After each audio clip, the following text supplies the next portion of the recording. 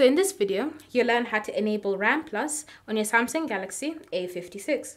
So RAM Plus simply allows you to expand your RAM capacity by using extra storage that's currently on your A56.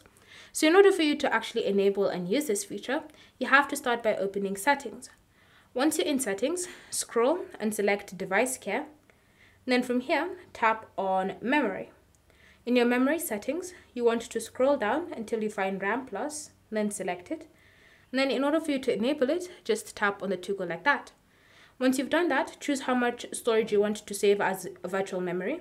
So on your A56, if you have the 128 GB option, then you have 4 options. You have 2 GB, 4 GB, 6 GB, and 8 GB. Bear in mind, the less storage your phone has, the less RAM you can apply onto your phone. And then once you've chosen your option, just tap on OK. And then you'll need to restart your device so that the changes can be applied onto your phone.